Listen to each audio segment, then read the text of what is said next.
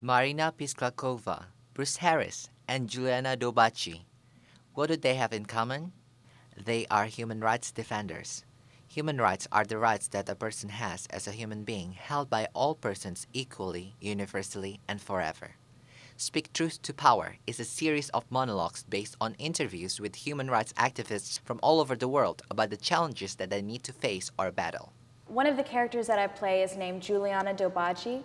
She's from Ghana, and she spent 17 years being enslaved by a priest in a shrine where she's from.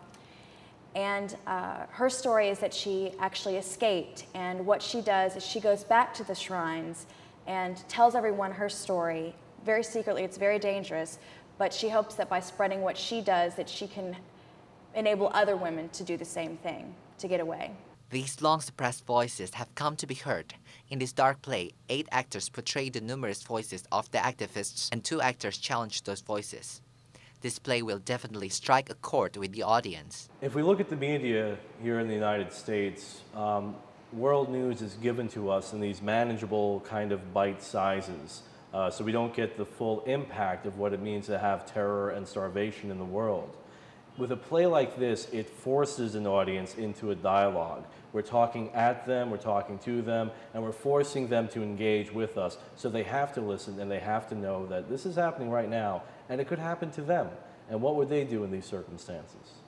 This play celebrates the courage of these activists and urges others to be involved in the process because a lot of things are still need to be done. The fact that some people still need health care, some people still need basic necessities such as food and home. One of the messages of the play is that it only takes one person to make a difference in the world.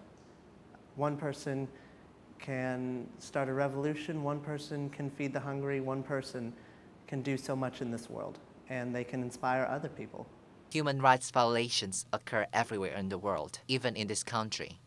When a parent abuses a child, when women are paid less than men, or when a person steals from another. Human rights are an everyday issue. I'm Andy Owa reporting for Tiger TV. Eye on LSU.